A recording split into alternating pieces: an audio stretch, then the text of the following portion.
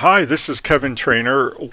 Welcome back to part two of my lecture on chapter 6 of Interaction Design 4th edition. And here we begin in about the middle of the chapter where we're talking about interaction design as it relates to interfaces. That's the subject of chapter 6, and for this it's interfaces for consumer electronics and appliances. So the kinds of things that we're talking about are everyday devices that we're going to use in a home, in a public place, or in a car.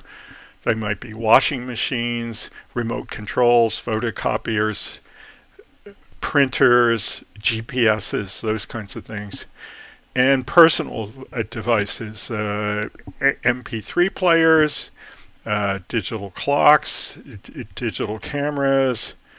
I guess it could include a smartwatch, those kinds of things.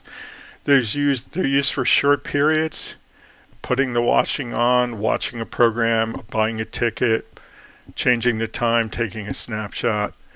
And they need to be usable, ideally with minimal or no learning, because people don't want to adopt things that have a high cost of starting. So if you want to think of a pretty simple device that we might control with a digital interface, let's think about a toaster. And here we have a picture of one with the basic physical controls. You know, we've got the slots to put the bagel halves in, and then we have the push down control that allows us to start the toasting. And it looks like we have a dial to choose how dark we want to do it, and maybe there's a button in the middle of that dial that allows us to pop it up early. I'm not sure. It's kind of hard to tell. So what are some of the research and design issues for these kinds of things? Well, there's a need to design these as transient interfaces with short interactions. Okay, one of the things that happens with these devices a lot is that they change mode as they move from state to state. And so we need to be able to kind of interact with them in their current state, and then we need to be able to move on to interact with them in their next state. Simple interfaces seem to work rather than the complex ones. Of course, that's probably true of everything.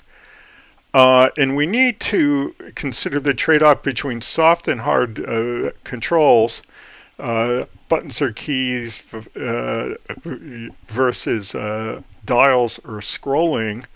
I know that I tend to prefer the buttons or keys. The dials and scrolling seem to be a little bit well, let's go back to this. So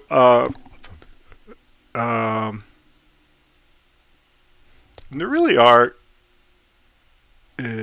more possibilities than this. I'm kind of thinking of my smartwatch, which is probably part of another mobile category, but let's say it's one of these.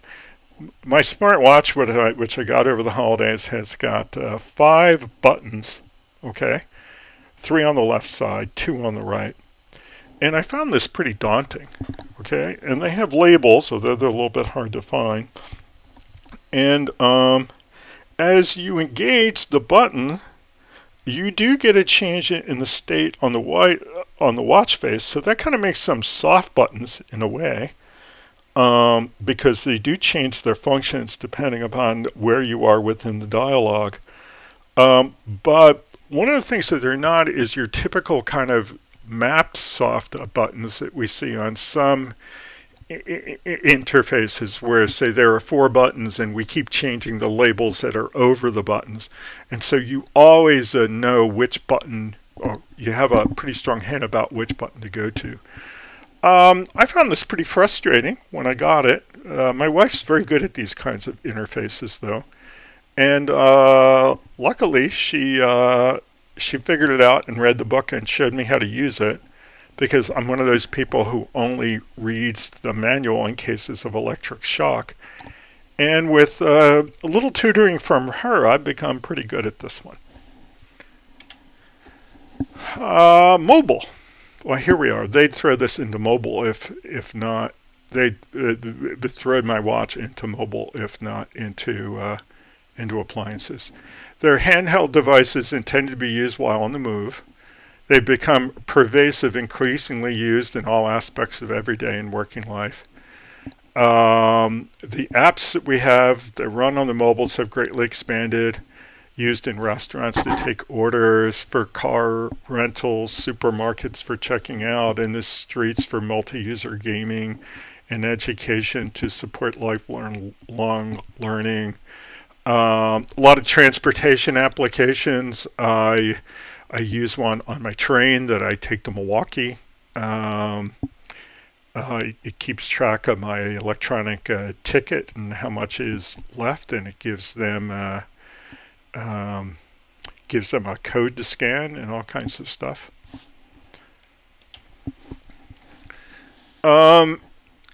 The advent of the iPhone app was a real big thing. Of course, now we don't only have iPhone apps, we have Android apps as well. It was a whole new user experience that was designed primarily for people to enjoy, and enjoy we have. Many apps are not designed for any need you want or use, but purely for idle moments to have some fun. Well, I would say that that's a want. Well, okay, so they're not designed for any need, they're designed for wants.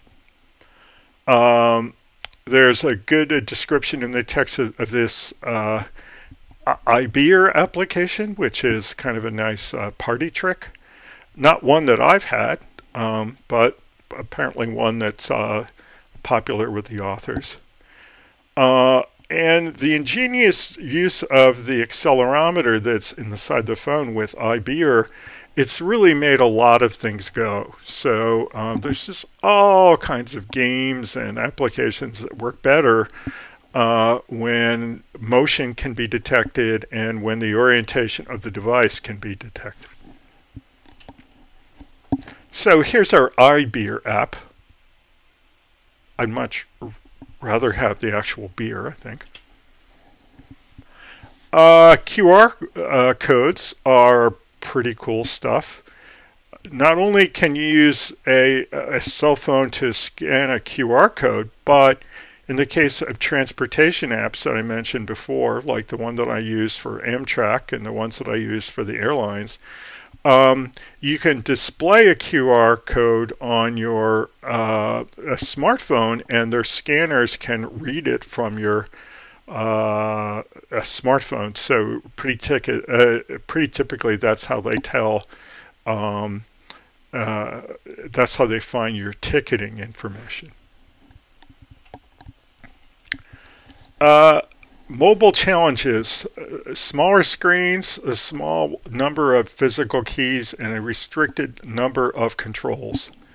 Well, one of the things that's kind of interesting is that, yeah, screens were initially smaller, but I, for instance, have an iPhone Plus, and a lot of my friends have equally big Android phones, and really being small is not a problem anymore.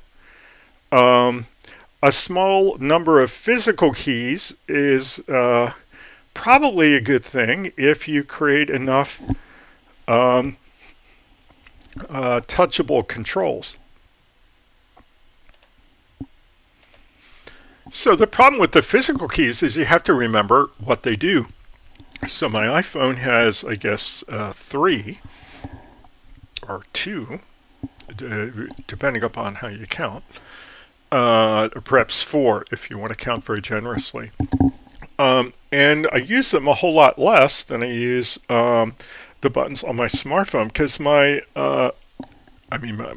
smartwatch, my smartwatch is a Garmin Fenix 3 HR, and it has the watch face is graphical, but it's not touch sensitive, so the buttons are all physical. Whereas my iPhone 6 Plus, the physical buttons are few, but most of the interaction is done with the touchable screen. And I think that's probably a good thing. To the extent that we've had things that are small to deal with, well, we've come up with all kinds of things like roller wheels, rocker dials, lips on the face of phones, two-way and four-way directional keypads. The fact is that the preference these days seems to go towards soft keys and icons because we have such great touch screens. Usability and preference varies, depends on the dexterity and commitment of the user, although this kind of general iPhone touch interface is really kind of taken over.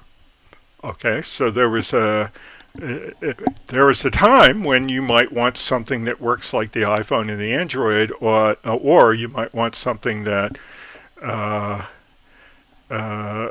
works like a BlackBerry, but that ship has sailed. BlackBerry is either dead or all but dead. Some research and design issues. Mobile interfaces can be tricky and cumbersome to use for those with poor manual dexterity or fat fingers. The key concern is the hit area, so the amount of area that's going to be sensitive to the touch. The space needs to be big enough for fat fingers like mine. If it's too small, you might accidentally press the wrong key. And I've gotten better with that over time, but certainly I'm not as good as other people like my wife or my adult children who seem to have a much better touch than I do. They've also got smaller fingers, I think. Okay, let's talk about speech applications.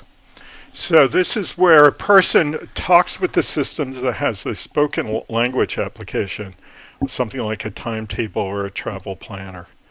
It's used most for inquiring about very specific information like flight times or performing a transaction or buying a ticket.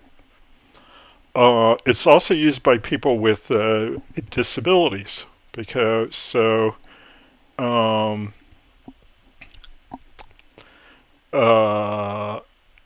it might, for instance, be used to recognize speech and turn it into text, or text and turn it into speech.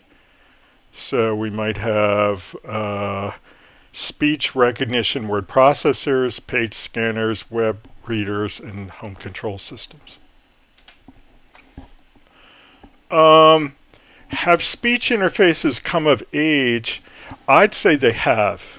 I mean, we have, in the last, say, 5 years, we've turned a corner where we have things like Siri on the iPhone and the equivalent Google Assistant and the equivalent Windows Assistant, and we have the product from Amazon that you talk with, and they do a pretty good job of listening and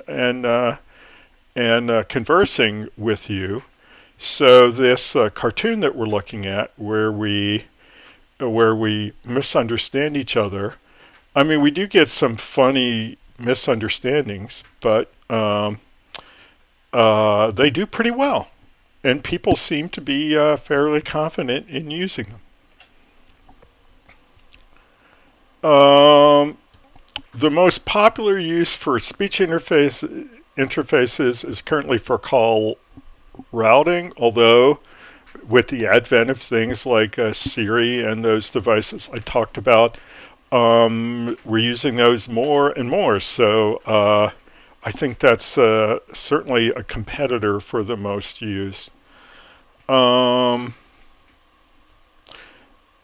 can have color-led speech where the user states their need in their own words, like I'm having problems with my voicemail. The idea is that they would automatically be forwarded to the appropriate service or person. And they're asking us to talk about our own experience. We talk about these things a lot in our house because my wife is a project manager for a travel management company, and so they have a lot of speech applications that they use to moderate the interaction between their travel agents and their customers. And they have really invested a lot of money and time into making them high quality. And so whenever we're calling somebody else, she's explaining how they have either done a great job or a poor job, or they spent a lot or didn't spend enough on their speech applications. So we have a lot of fun with that here at Casa Trainer. The format of the experiences, it can be different. You can have directed dialogues where the system is in control of the conversation. So they ask specific questions and they require specific responses. More flexible systems allow the user to take the initiative. For instance, I'd like to go to Paris next Monday for 2 weeks. There's more chance of an error because once you begin to talk, as soon as the user begins to think of the system as a human, then they might outstrip the capability. Guided prompts can help get the callers back on track. Sorry, I did not get all that. Did you say that you wanted to fly next Monday? Okay, and the fancier systems are just up to this level right now. I think that our major complaint is how to get out of the dialogue. So typically, you can just say operator, and they'll give you to an agent. Say either operator or agent, and they'll say, oh, I think I heard you said that you wanted to talk to an agent. Would you like to talk to an agent? Because there's a lot of times when you get forwarded these things and you don't want to be there. And that's when you're tempted to curse at them. At least I am. It's always funny to curse at this kind of technology. Now that's probably reflects on my character in a bad way, but it's still sometimes fun. How to research and design issues for speech. How to design a system that can keep the conversations on track. So we want to help people navigate efficiently through a menu system. You know, these things where they have you, they give you a list of things and then you have to choose, you know, press or say 1, press or say 2. Well, we get back to some of the cognitive things. You can only keep some of these things in your mind at the same time. So these conversations that are more tree-like, where they say, do you want to do this or that? This. Then do you want to do this subpart or that subpart? Those help a lot. The ones where you have to remember a list are pretty bad indeed.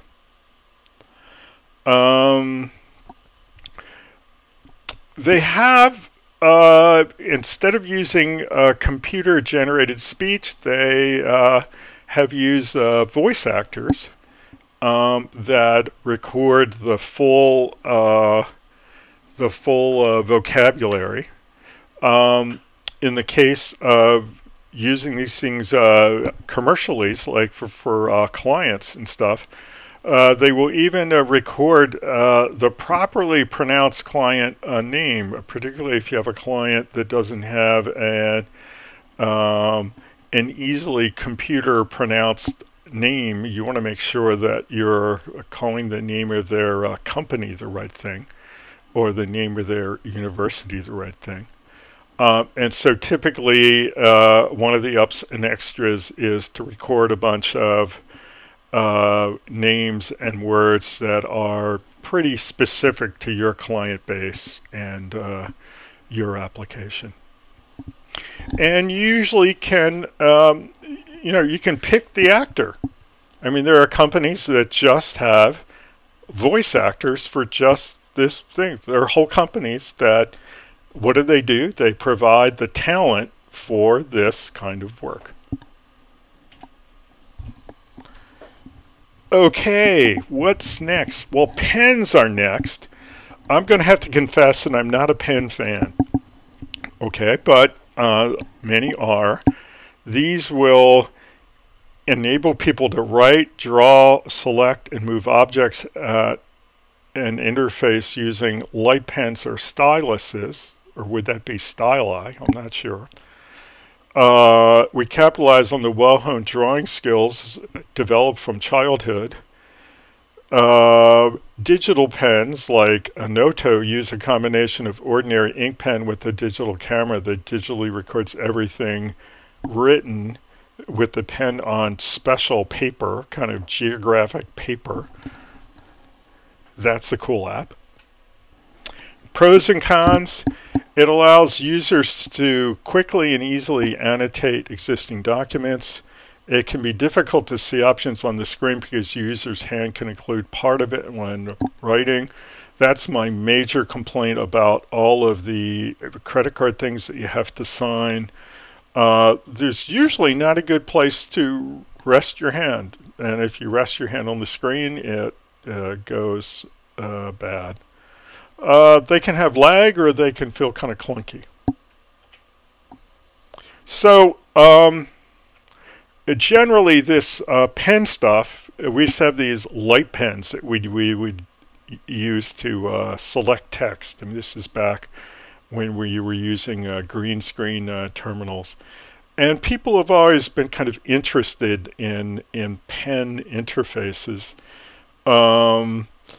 Currently, for teaching, they have these things. They have these kind of tablets where you can draw. And I bought a couple of those. I've been through, I think, 2 of those that I decided I didn't like. And it's better to talk without the drawing. They just seemed kind of clunky themselves. So I personally have been disappointed by pens, including the pens that we signed on the credit card machines with. Your mileage may vary. Okay, how about the touch interface? Well, we're using a lot of this more and more. So touch screens such as walk-up kiosks detect the presence and location of a person's touch on the display.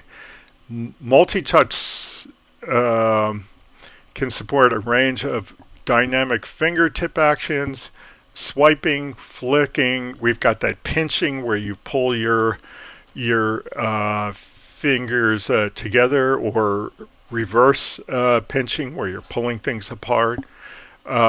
Pushing and tapping. So there are all kinds of things that you can do. Some of the touch displays, some of the newer Apple ones they've been talking about, I don't have one that does this, can tell the difference between touching and pushing, which can have a different meaning. And so there's a whole other level of interaction that's possible there. It's now used for many kinds of displays such as smartphones, iPods, tablets, and tabletops. One of the nice things is you seem to be able to create a kiosk kind of interactivity with just a tablet like an iPad. I'm always impressed when I go into an Apple store and they've got a bunch of these iPads connected up on their little cables so they don't walk out the door. but they typically have some kind of app running on them that's either a demonstration or some kind of interactive thing. And pretty much the same kind of things that you could have put onto a more dedicated kiosk in times past, you can get just right out of a tablet. So pretty cool stuff. Research and design issues for touch. More fluid and direct styles of interaction involving freehand and pen-based gestures. Again, pens, boo, I'm not a pen guy. Freehand stuff, I think it's very promising. Certainly I've interacted with devices that can sense freehand gestures. I just haven't learned them, and I think that learning them is going to be kind of the challenge. Core design concerns include whether size, orientation, and shape of the touch at display affects things like collaboration. It's much faster to scroll through wheels, carousels, and bars of thumbnail images. Or how do you compare that to finger flicking? I mean, there are times when finger flicking just wears you out. So there are some opportunities for us as interaction design practitioners to create enough, to use enough interaction idioms to give some choice for scrolling kinds of opportunities depending upon how fine of a scroll or how gross of a scroll we want to do. They're more cumbersome and error-prone and slower to type using a virtual keyboard on a touch display than using a physical keyboard. That's kind of interesting. The fact is that that was a big complaint for me when I was a new user of a virtual keyboard. It's less of a complaint now. Some of that auto-completion technology that that Apple has built into the iOS apps, and I'm sure that the other vendors have too, it gives you a payback for having a soft keyboard. If I can type just the first letter or two of the word and it can suggest the rest of the word, then that can make up for a lot of the speed loss that I get from not being able to use touch typing. Here we're talking about some new ways that we might be able to interact. Here's a typing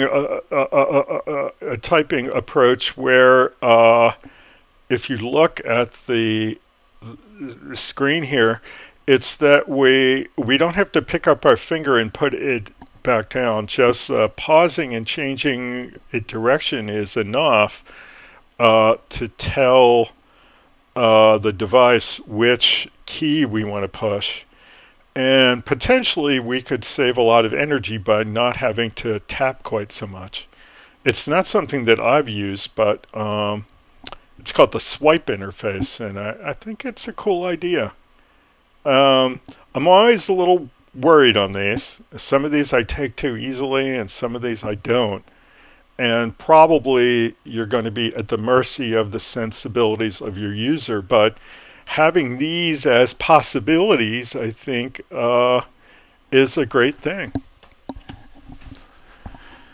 Next, we're going to talk about air-based gestures, and I mentioned them a little bit before. Classically, they use camera recognition, sensor, and computer vision techniques to try to decipher what gestures you are making with your body, your arms, and your hands. One of the systems that does this is called Kinect. Movements are mapped onto a variety of gaming motions such as swinging, bowling, hitting, and punching. the players are represented on the screen as avatars doing the same actions.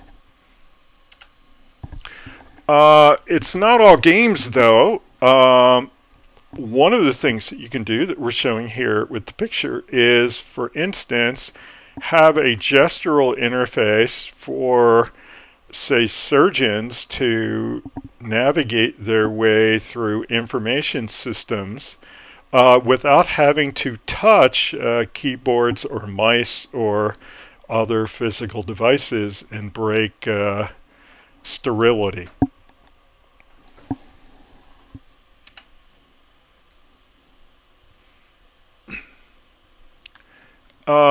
Here we have a picture that's kind of getting into one of our next subjects, because here's a system that through kind of wearable technology here is able to detect the violin playing that's going on, and also through some haptic feedback to give some coaching.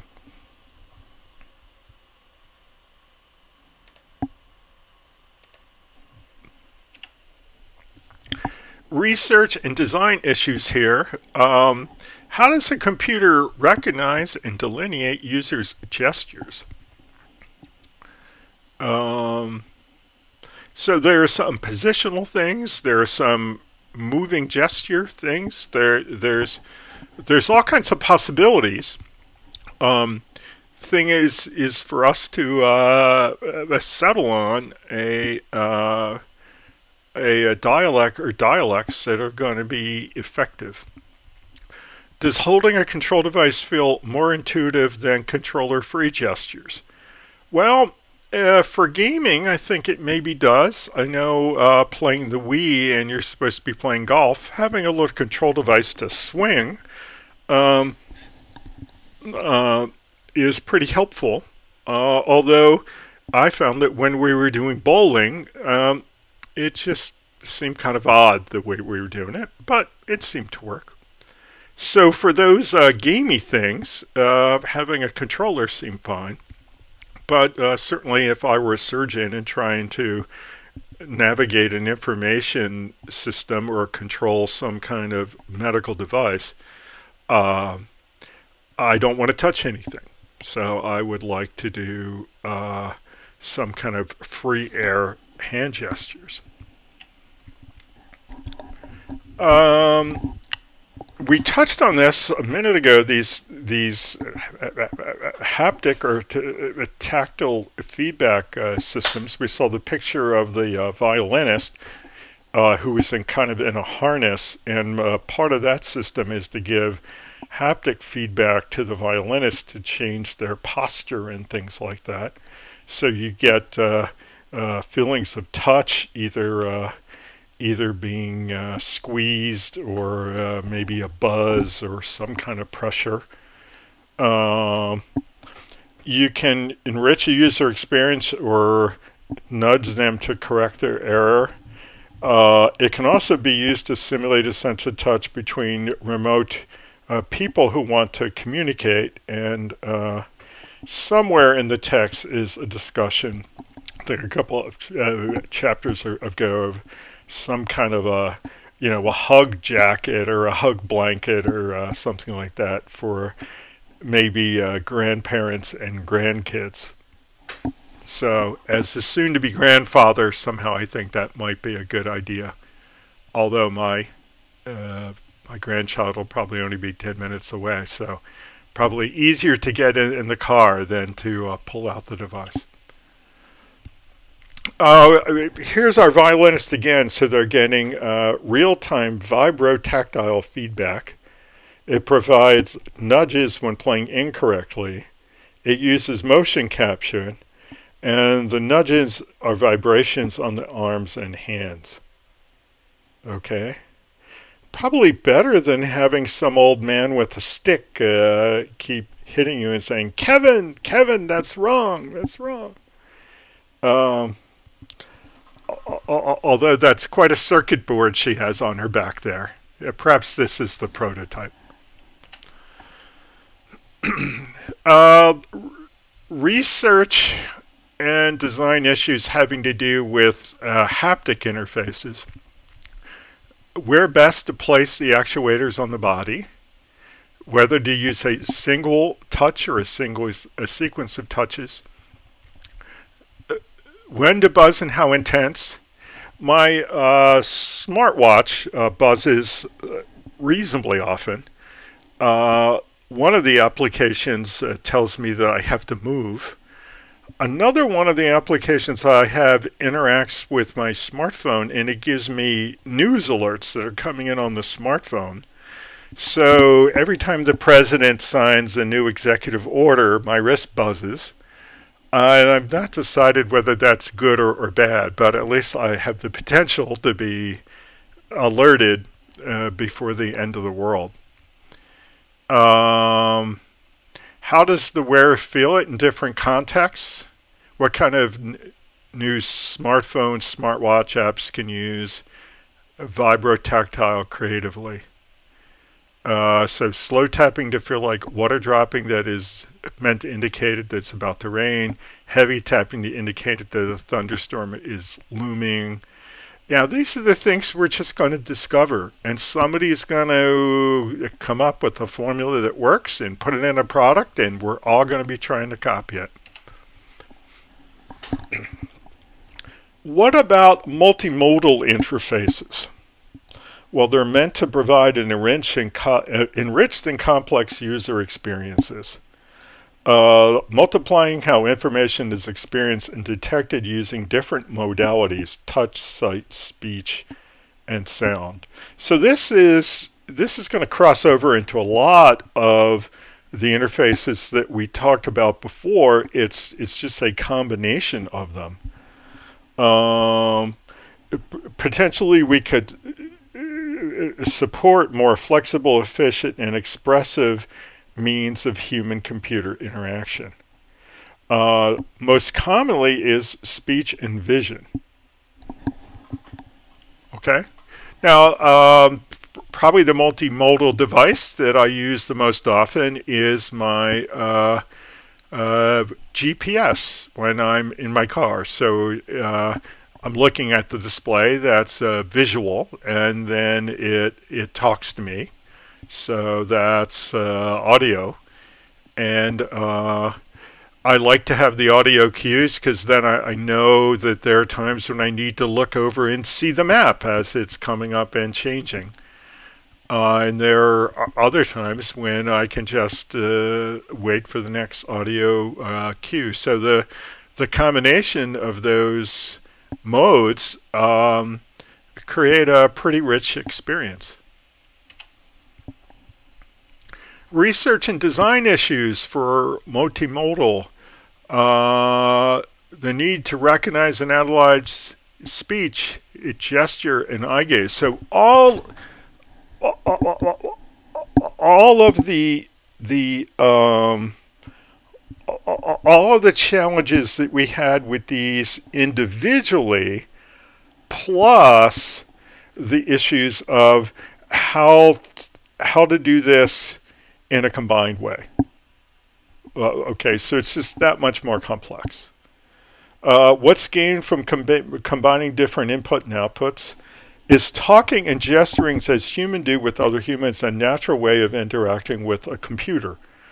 And this is something that comes up, I think, in a couple places in the chapter and in the course and text, which is there's always this kind of assumption that we have that we'd like to interact with systems the way that we interact with other humans, and yet when you really think about it, other humans are pretty frustrating to interact with, sometimes compared to the devices that we are able to interact with. So things that mimic the way that we would interact with another human might be better or might be worse. Certainly a lot of research opportunities there. In an earlier chapter, we talked about these shareable technologies that create common experiences. Okay, so shareable interfaces are designed for more than one person to use. We provide multiple inputs and sometimes allow simultaneous input by co-located groups. We might have large wall displays where people use their own pens or gestures. We might have interactive tabletops, and we've seen some pictures of those, and we've got a couple coming up, where small groups interact with information using their fingertips. Again, probably my experience is watching this go on television. I typically get a kick out of these crime shows where they're trying to sift through some data. This is always big on Hawaii 5.0, which I wasn't a fan of till it was recommended by my mother-in-law, and now we watch it all the time. And they love their table where they all get at the table and different people sort of interact with the data, and typically they only interact with it one at a time, but you get an idea about how your work life might be different with some of these digitally engineered common experiences. So products that they talk about in the text, Diamond Touch, Smart Table, and Surface.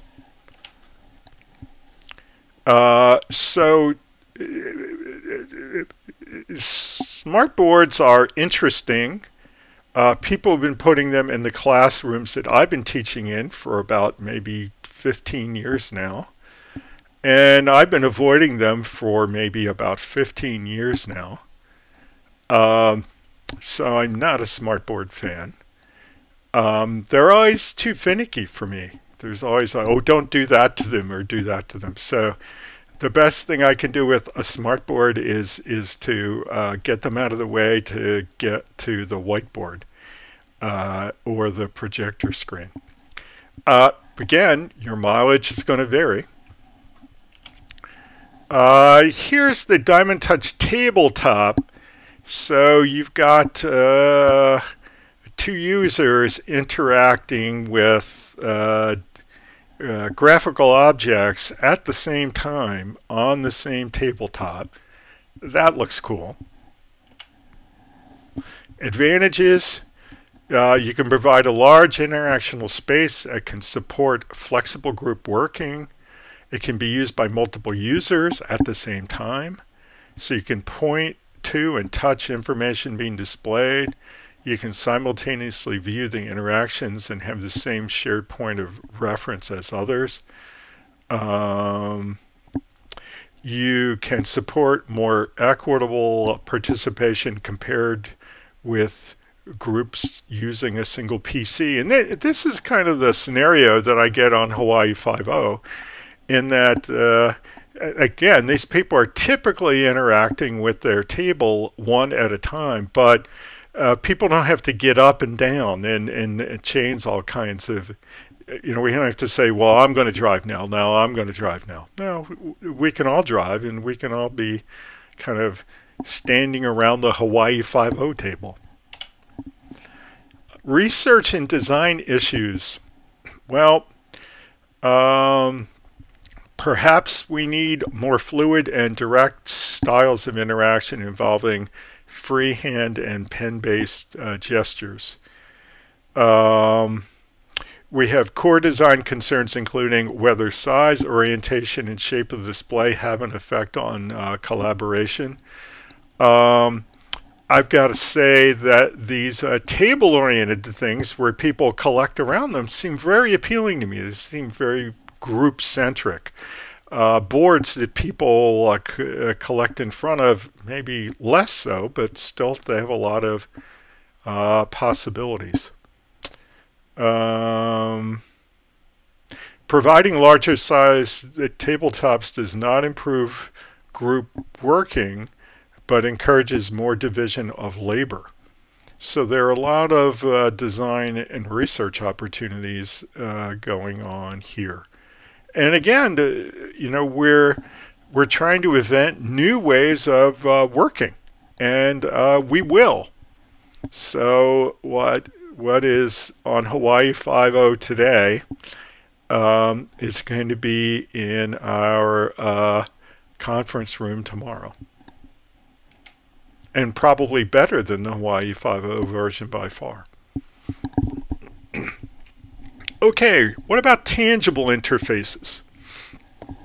Well, what do we mean? Well, it's a type of sensor-based interaction where physical objects, something like, say, bricks, are coupled with digital representation. So there's a physical object that we're going to manipulate, and then we're going to sense that in our information system. So when a person manipulates the physical object, it causes a digital effect to occur, like in animation. Digital effects can take place in a number of media and places, or can be embedded in the physical object. So there are three products that they discuss in the text: chromarium cubes, flow blocks, and ERP. So chromarium cubes, when turned over, digital animations of color are mixed on an adjacent wall. It facilitates creativity and collaborative exploration. I've not used them, but I've always wanted to. I've never had access to them. Flow blocks, depicting changing numbers and lights embedded in the blocks. They vary depending on how they're connected together. Again, I find this very appealing, although I've not really done anything with it hands-on.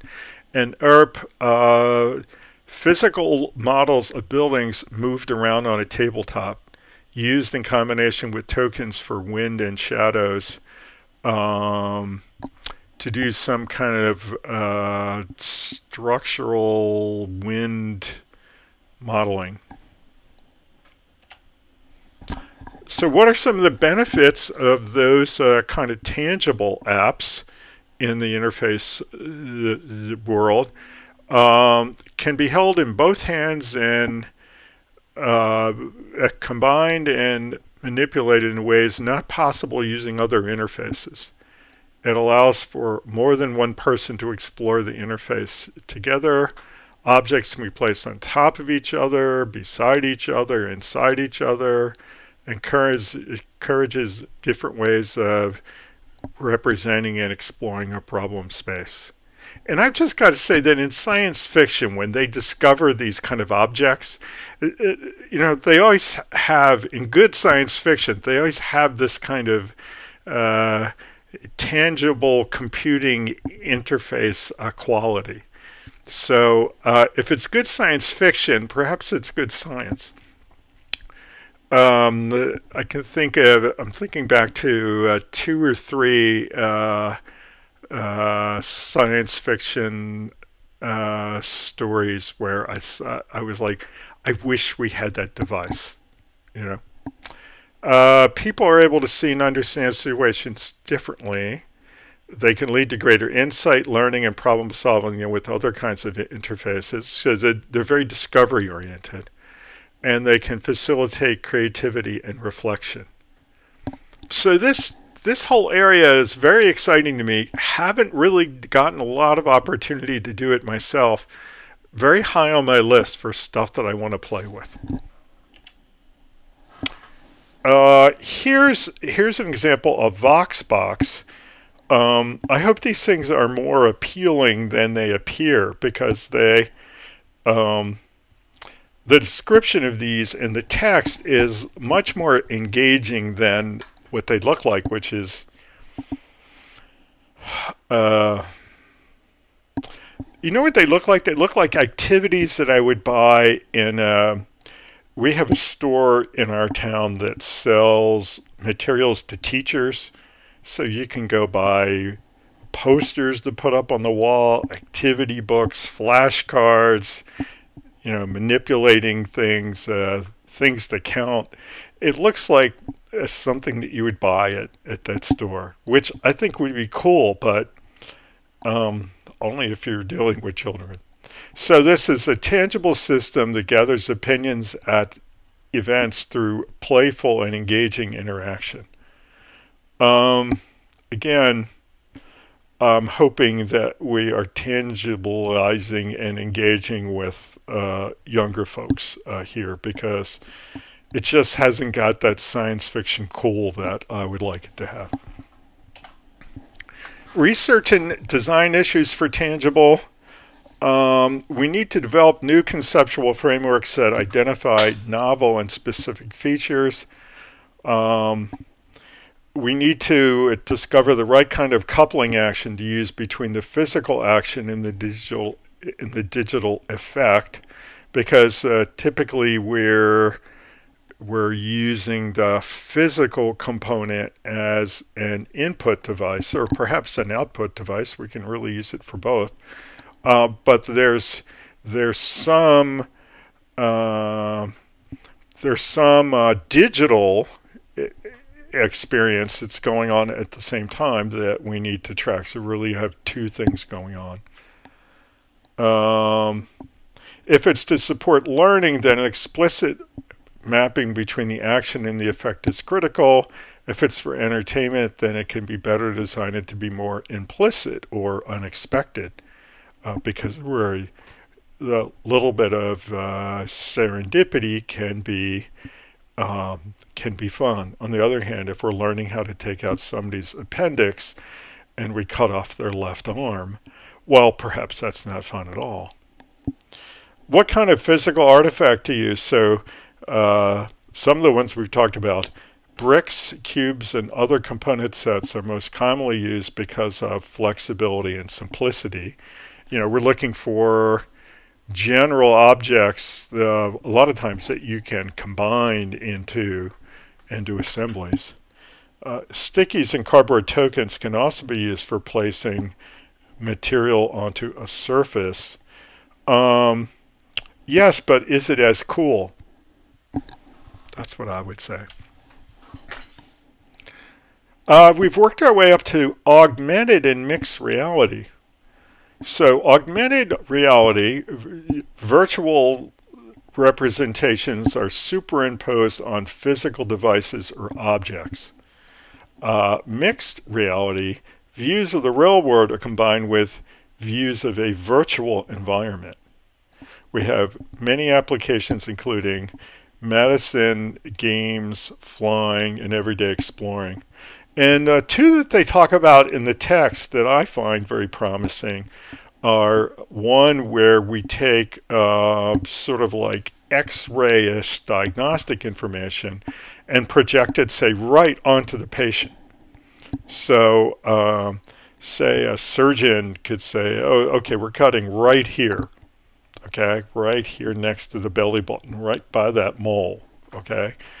And some other things where they might take a diagnostic application for an engine and then be able to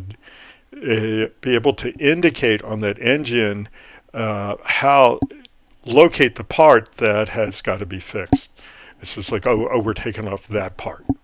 Okay, and if the resolution is high enough, yes, we're going to loosen these two nuts, this one and this one, which we're pointing out with some kind of a laser pointer. So the examples, which I forgot was on this slide, we talked about the medicine one, being able to project the X-ray or scan right on the body. In air traffic control, which I didn't talk about, dynamic information about aircraft overlaid on a video screen showing the real planes landing, taking off, and taxiing helps identify planes that are difficult to make out. And of course, these are two high stakes areas, medicine and air traffic control. So these are places where we're trying to squeeze out errors more and more, and bringing these kinds of technologies has the promise of reducing errors even further, which has a real value to the society. Here's an augmented map where we are, say, taking a map and then we're projecting data on top of it in order to make the mapping a more interactive experience.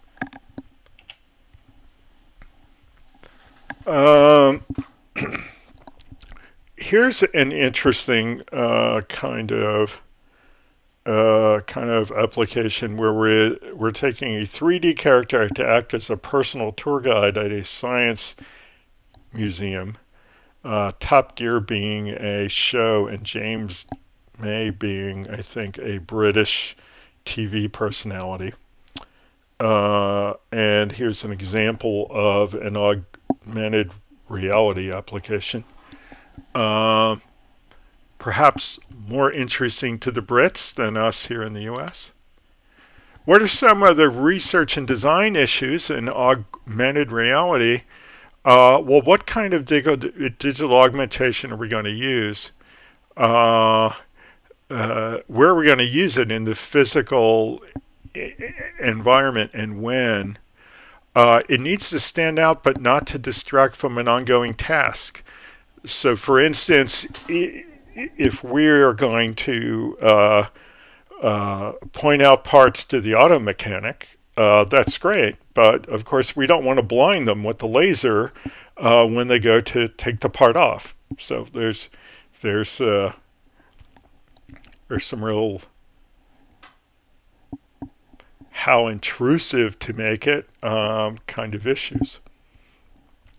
And then we need to be able to align with real world objects. So if we want to be able to point to the exact place on the engine, or so exact of, this is the head of the bolt that you're going to have to loosen, then you're going to need quite a bit of resolution and pretty sophisticated object finding in your application.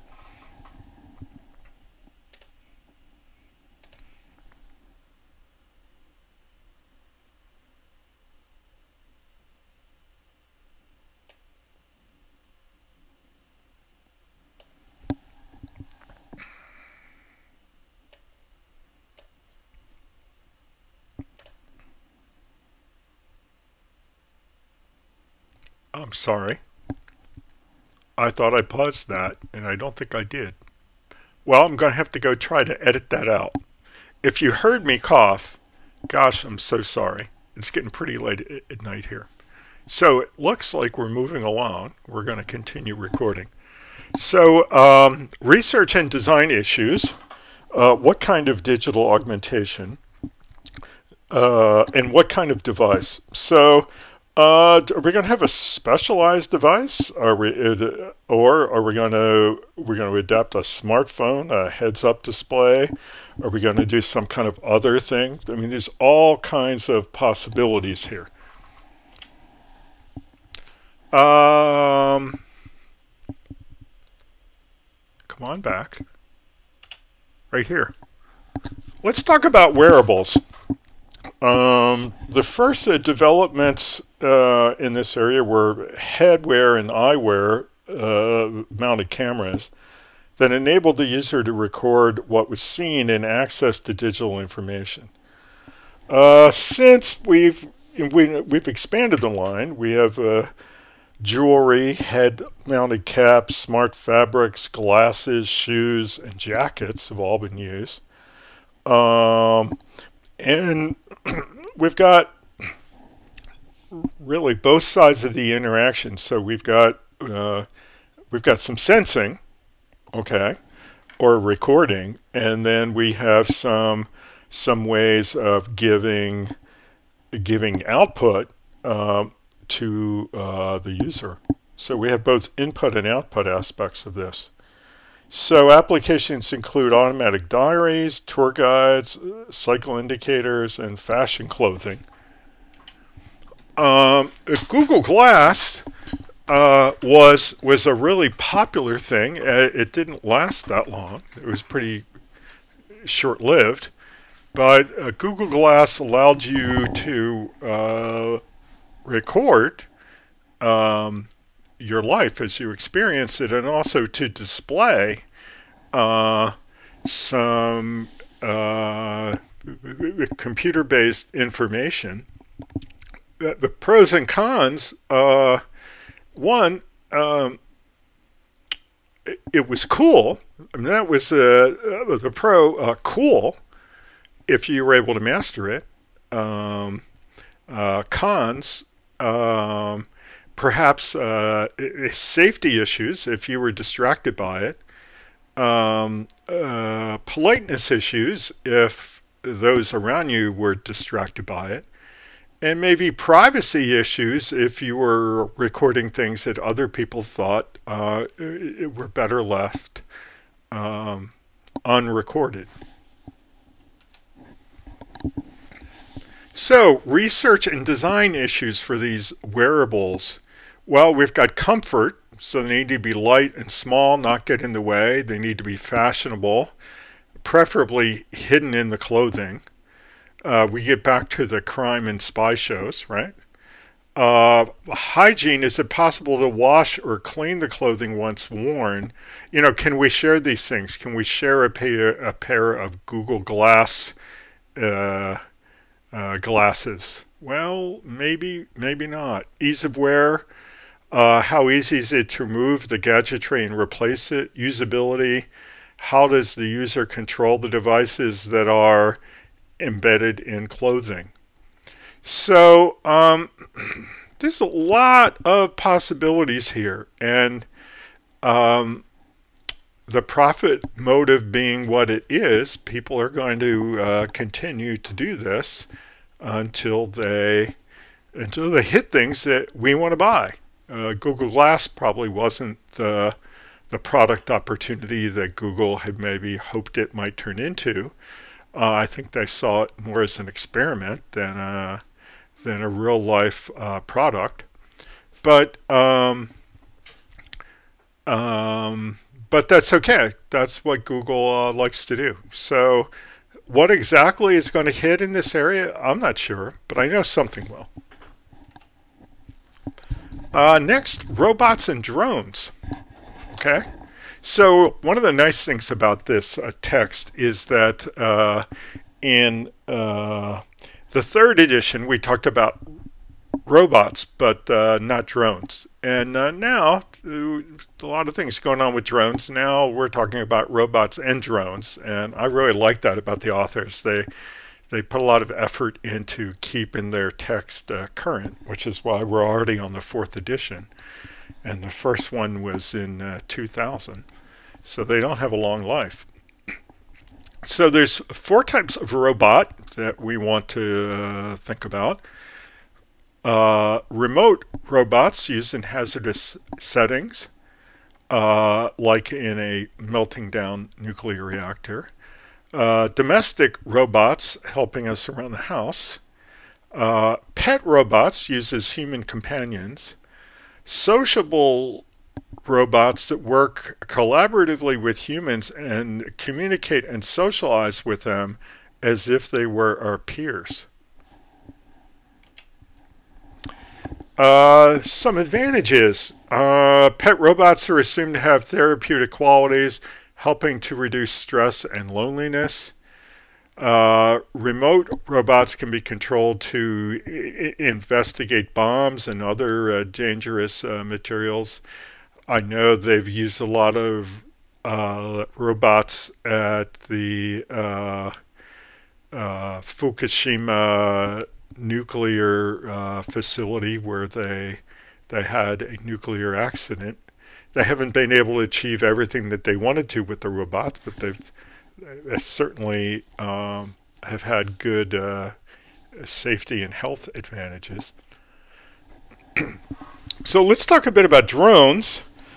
Drones are unmanned aircraft. Sometimes watercraft would also be referred to as drones that are controlled remotely and used in a number of contexts. They may be used for entertainment, such as carrying drinks and food to people at festivals and parties. Agricultural applications, such as flying them over vineyards and fields to collect data that's useful to farmers. Or helping to track poachers in wildlife parks in Africa. And we have a lot of things. I mean, we've people talking about delivering things to our homes.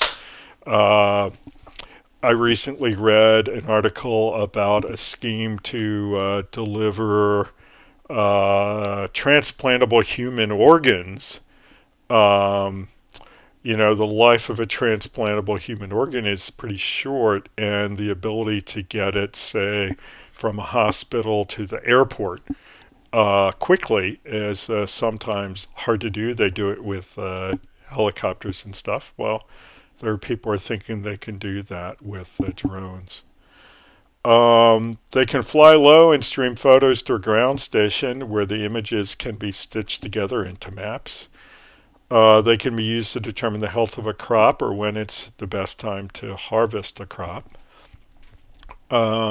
So I think what's really interesting about drones is that, you know, we don't really talk about a lot of the devices that we might want to control, but, you know, remote control cars and planes and boats and stuff have been around for a long time.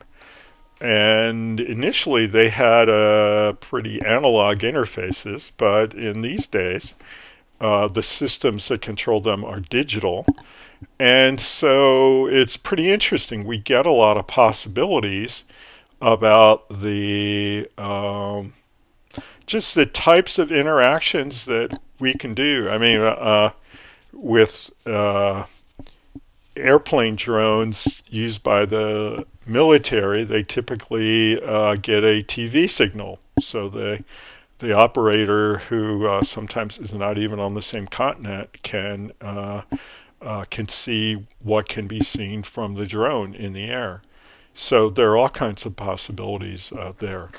I mean, you may agree that those are good or not agree and say that those are bad applications, but certainly these kinds of ways of interacting with drones have gotten fairly rich in the digital era. So here's a picture of a drone in a vineyard, and the idea here is that for for people in agriculture who have a pretty big vineyard or farm or whatever they have, the conditions in one part of their vineyard or farm could be different than the other conditions. So you just can't look at the grapes that are by the hacienda and assume that all the other ones are like that. You really have to get out and inspect them all, and this is a pretty inexpensive and comprehensive way to do it. What are some of the research and design issues with robots and drones? So how do humans react to physical robots that are designed to exhibit human-like behaviors like facial expressions compared with virtual ones? Okay. There's always been this feeling that there's going to be a pushback with humanoid robots that are too lifelike. I don't know that we've really established that. There's probably some, I think we talk about some research in the chapter briefly, but those are certainly interesting questions. Should robots be designed to be human-like or look like and behave like robots that serve a clearly defined purpose. Should the interaction be designed to enable people to interact with the robots as if they were another human being, or more human computer-like, like pressing buttons or command line interfaces or something like that? Then we have issues like, is it acceptable to use unmanned drones to take a series of images of or videos of fields, towns, and private property without the consent of the people who might be recorded? Well, there are a lot of us who think that that presents a pretty serious privacy issue. How about brain-computer interfaces? This is one that we didn't have a couple of editions ago. So brain-computer interfaces provide a communication pathway between a person's brain waves and an external device, such as a cursor on a screen. A person is trained to concentrate on the task, for like moving the cursor. Brain-computer interfaces work through detecting changes in neural functioning in the brain. BCI apps include games and potentially enabling people who are paralyzed to control robots. So these things are pretty cool. Again, not anything I've had a chance to try myself, but certainly a lot that I've seen in on TV, usually in a fictional setting. So it's always kind of interesting how close these things are to the reality. Here we have two subjects playing the brain ball game using a brain-computer interface. So they're trying to control balls with their brains. Okay, so we talked about a lot of kind of interfaces. So now you've got to think about what kind of interface you want. All right. And, you know, there are times when we as the practitioner find people, you know, we find our clients already wanting a particular kind of interface, and we're either reinforcing that or trying to deflect them towards what we think are more promising opportunities. But when we're thinking about it in the big picture, all kinds of questions are going to come up. Would multimedia be better than tangible interfaces for learning? Is speech as effective as a command-based interface? Is a multimodal interface more effective than a monomodal interface? That's one that only has one mode. Will wearable interfaces be better than mobile interfaces for helping people find information in foreign cities? I doubt it, but we're going to find out. Are virtual environments the ultimate interface for playing games? Well, maybe not board games. I love board games. Will shareable interfaces be better at supporting communication and collaboration compared with using network desktop PCs?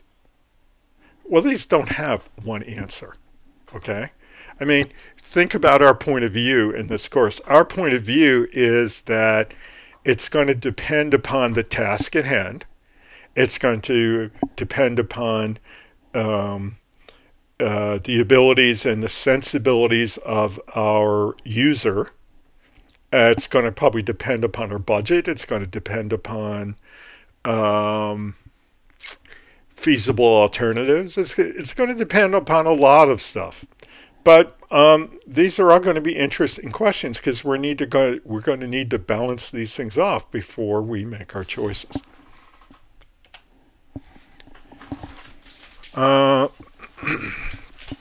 So the first bullet point here about which interface is kind of what I just said. It's going to depend on the task, the users, the context, the cost, the robustness. But it's also going to depend on trends, right? now we have a trend that mobile platforms are taking over from PCs. It's not just a style or a fad. I mean, there's just, these things trend because of the dynamics in the marketplace. Speech interfaces are also being used much more for a variety of commercial services. Appliance and vehicle interfaces are becoming more important. Shareable and tangible interfaces entering our homes, schools, and public places and workplaces is something that we're seeing. So a combination of, we've got to really understand the needs, and we've got to really understand the audience, and then we've got to be in touch with things as they're changing in our world and trending.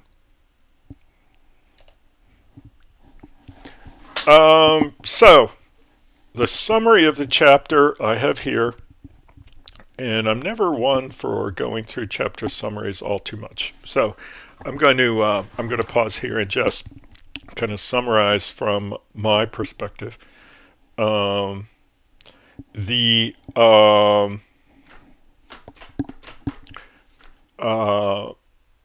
This again is a bit of a primer and a bit of an encyclopedia. Okay, there's enough in any one of the areas to get you started and get you oriented, get you thinking about things you haven't thought about in a while.